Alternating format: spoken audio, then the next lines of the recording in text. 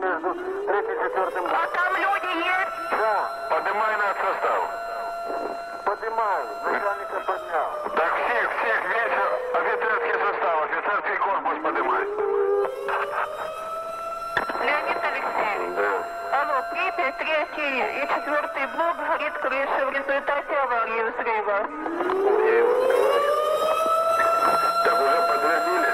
Не подтвердили, авария там произошла у них. Это диспетчер Припяти сказала. Пожарная фраза. Алло, Иванков. Да. Значит, вы выезжаете в Припять? Алло. Да, я слышу. На атомную станцию выезжайте. Там 3 и 4 блок горит крыша. Алло, Полесская. In the early hours of Saturday, the 26th of April, 1986, an accident occurred at the Chernobyl nuclear power plant that would change the world forever. The event occurred during a late-night safety test, which simulated a station blackout power failure, in the course of which safety systems were intentionally disarmed. A combination of inherent reactor design flaws and supervision of the reactor core contrary to the checklist for the test eventually resulted in uncontrolled reactor conditions. Water flashed into steam, generating a destructive vapor explosion and a subsequent open-air graphite fire. This fire produced considerable updrafts of highly radioactive particles into the atmosphere for about 9 days. In the following days and weeks, the radioactive material precipitated onto parts of the Western Soviet Union and across much of Europe. During the accident, steam blast effects caused 2 deaths within the facility, one immediately after the explosion, and the other compounded by a lethal dose of radiation. The resulting Battle of Chernobyl lasted days, weeks, and months.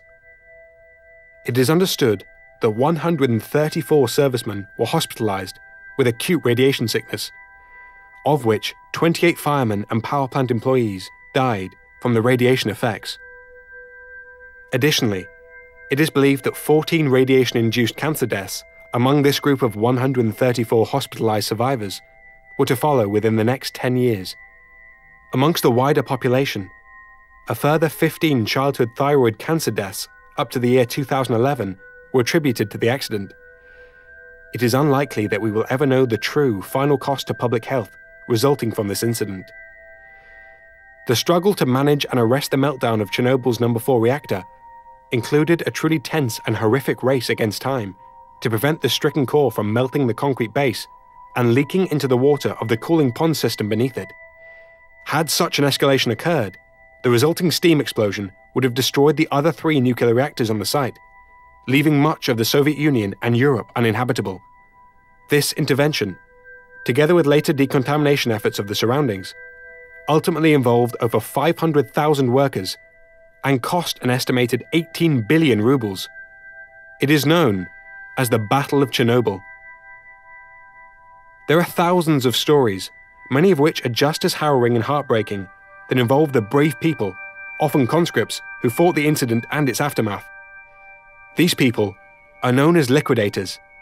To this day, many of them encounter social stigma and a difficult battle to have their mental and physical conditions recognized by the authorities. This unofficial monument to the firefighters and all liquidators was created in the town of Chernobyl without funding from the local authorities. The remains of the No. 4 reactor building were enclosed in a large cover which was named the object shelter and often referred to as the sarcophagus. The purpose of the construction was to reduce the spread of the remaining radioactive dust and debris from the exposed reactor ruins and to protect the damaged structure from further weathering and decay. The original sarcophagus was finished in December 1986, at a time when what was left of the reactor was entering the cold shutdown phase. The enclosure was not intended as a radiation shield, but was built quickly for the safety of the crew still operating the other undamaged reactors at the power station, with No. 3 reactor remaining in use into the year 2000. The larger curved structure visible today is known as the safe confinement and encloses the remains of the reactor along with the original sarcophagus and was completed in late 2017, costing £1.27 billion. This was partially funded by donations from countries around the world and should provide airtight protection for at least the next century. Due to the radiation risk to staff constructing the new safe confinement building, it was not possible to build it directly in place. As such, it was constructed on rails, 300 meters or so away from the original sarcophagus, and was slowly moved into its final resting place over several weeks. It is 162 meters long and 108 meters high. Remarkably, it weighs 3.5 times that of the Paris Eiffel Tower. It is the largest land-based movable structure ever built. Elsewhere across the power plant site, construction of reactors number 5 and 6 were halted following the incident at Chernobyl. The construction work on site was effectively frozen in time as a result of the contamination, complete with the cranes being used. The accident motivated safety upgrades on all remaining Soviet-designed reactors in the same family as those at Chernobyl. The accident also stimulated political change within the Soviet Union that ultimately led to the dissolution of the Union. It certainly contributed to the end of the Cold War. Today, Chernobyl sits within a wide-reaching and protected exclusion zone. Established by the Soviet armed forces soon after the 1986 disaster, it initially expanded to an area of 30-kilometer radius from the Chernobyl nuclear power plant. The zone was designated for evacuation and placed under military control. The Chernobyl exclusion zone borders a separately administered area, the Polesha State Radiological Reserve, to the north in Belarus. The Chernobyl exclusion zone is managed by an agency of the State Emergency Service of Ukraine, while the power plant and its sarcophagus are administered separately. The exclusion zone is often referred to as the Zone of Alienation and covers an area of approximately 2,600 square kilometers of Ukraine. Within this zone, radioactive contamination is most prevalent and public areas and habitation are restricted. Other areas of compulsory resettlement and voluntary relocation not part of the restricted exclusion zone exist in the surrounding areas throughout Ukraine and Belarus. The exclusion zone's purpose is to restrict access to hazardous areas, reduce the spread of radiological contamination, and conduct radiological and ecological monitoring activities. Today, the exclusion zone is one of the most radioactively contaminated areas in the world and draws significant scientific interest for the high levels of radiation exposure in the environment, as well as increasing interest from tourists. Going into the exclusion zone from the Kiev direction, there are heavily protected checkpoints at the outer limit of 30 kilometers and a further checkpoint at 10 kilometers. It is forbidden to take photographs of the security measures at these checkpoints and the guards themselves. You cannot get into the exclusion zone without pre-registering, and there are strict passport controls. At the 30-kilometer checkpoint, there are small shops that sell drinks and snacks, along with souvenirs for any tourists entering the zone for a day trip, or an overnight stay in the Chernobyl hotel. Visitors to the zone can expect regular screening for radiation, particularly at the exit checkpoints. This is for visitor safety and to stop any theft of contaminated items. If your excursion includes lunch at the nuclear power plant, you can expect to have a radiation scan upon entry to the building there too. There are approximately 200 people who have returned to the zone and live there full-time. However, several thousand people are employed within the exclusion zone, particularly at the nuclear power plant. There are several full-time fire stations within the zone. In an area where so much radioactive contamination found its way into the environment, building fires, and especially forest fires, can be further devastating for this part of Europe, with the risk of releasing that radioactivity back into the air. The longer-term legacy of Chernobyl will last millennia into the future.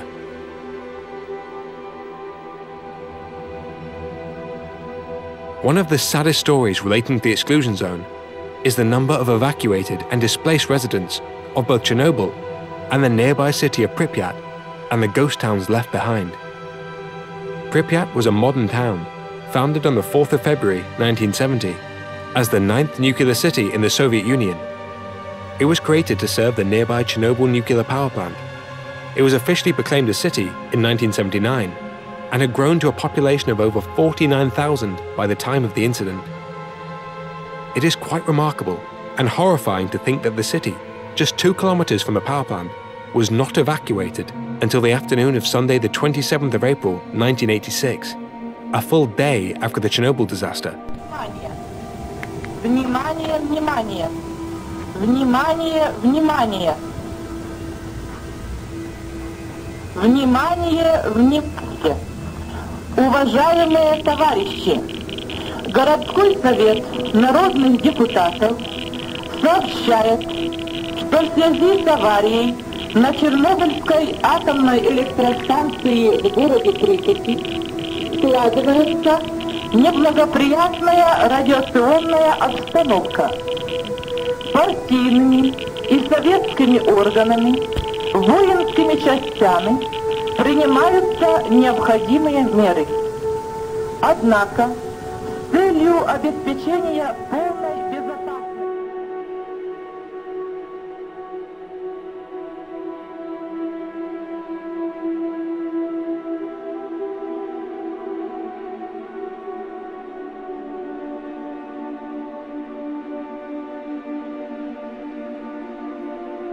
Residents were told they would return home after 3 days, but they never did.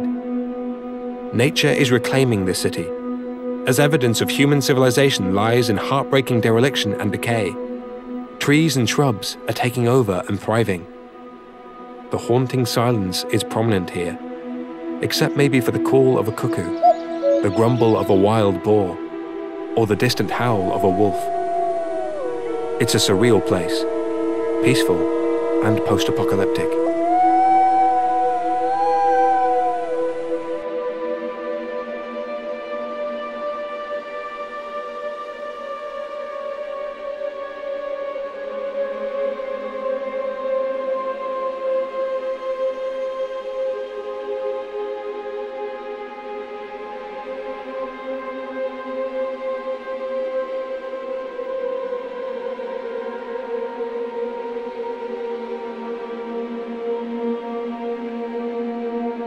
Within the Zone of Alienation, a secret military object existed at the time of the Chernobyl disaster.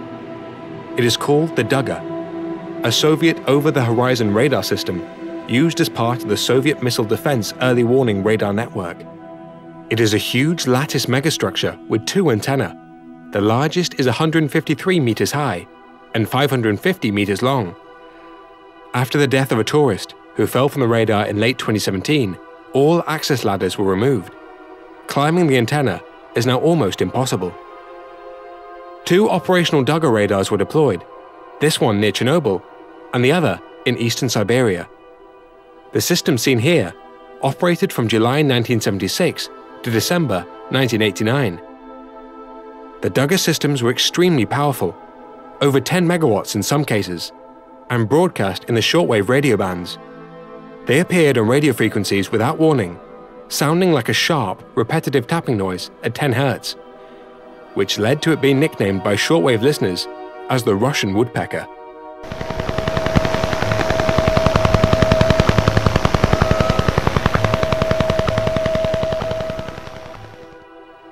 The random frequency hops disrupted legitimate broadcasts, amateur radio operations, commercial aviation communications, utility transmissions, and resulted in thousands of complaints by many countries worldwide.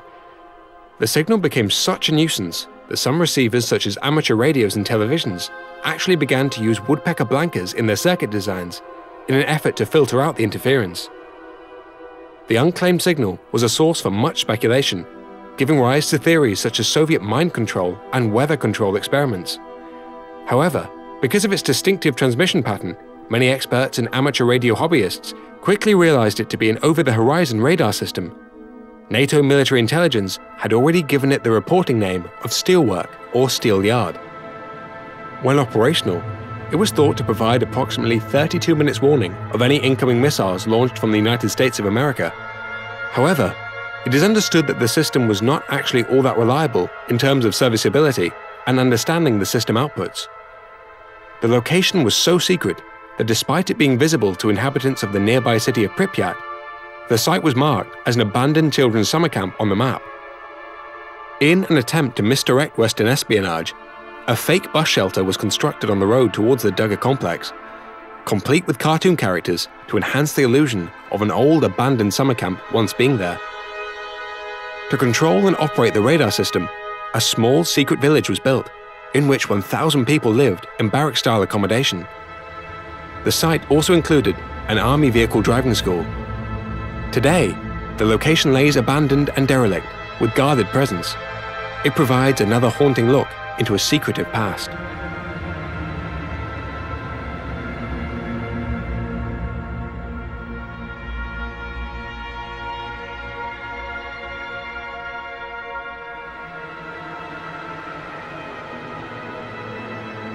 Kopachy was a village close to Chernobyl, just southwest of the Pripyat River basin. After the disaster in 1986, the village was contaminated by fallout and subsequently evacuated. It is now well within the 10-kilometer Zone of Alienation. Following evacuation by the authorities, all of the buildings were torn down and buried as an experiment in trying to manage the radioactive contamination. This included houses, shops, and other amenities. Kopachy was just one village to suffer this fate following the disaster. The only trace of the village today is a series of earthy mounds and a small number of surviving trees, which are not part of the local native fauna. Each mound contains the remains of one house and the personal belongings of its occupants. On top of every mound is a sign bearing the international radiation symbol. A war memorial, a kindergarten, and one other brick building are the only architectural structures that remain standing in this village.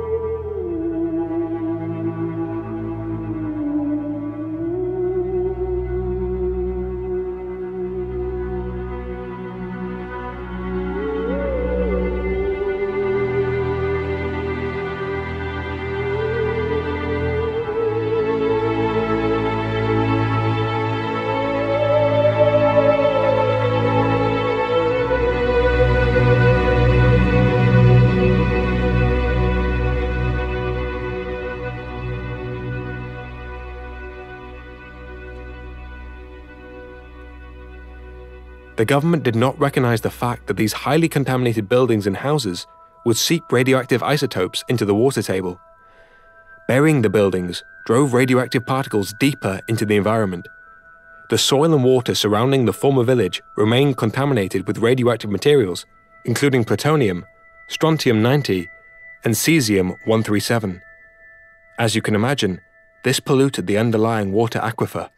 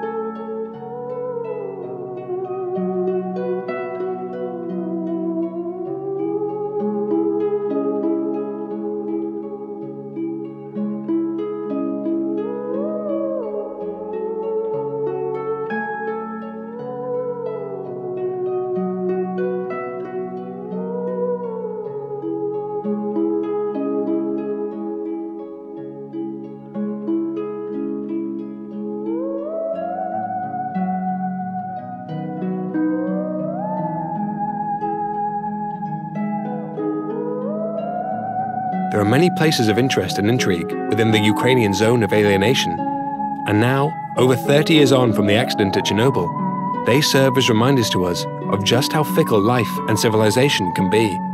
Sometimes, things can go wrong. The abandonment and the dereliction within the zone help to convey the sad stories to be told. The workers, the liquidators, and the residents. It acts as a widespread time capsule from which visitors can learn and try to understand just what happened there.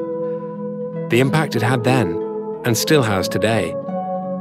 I recommend a visit to the zone. The scale of the aftermath needs to be seen in order to be believed. To the brave people who were affected by the accident, and those that fought the Battle of Chernobyl, I thank you and salute you.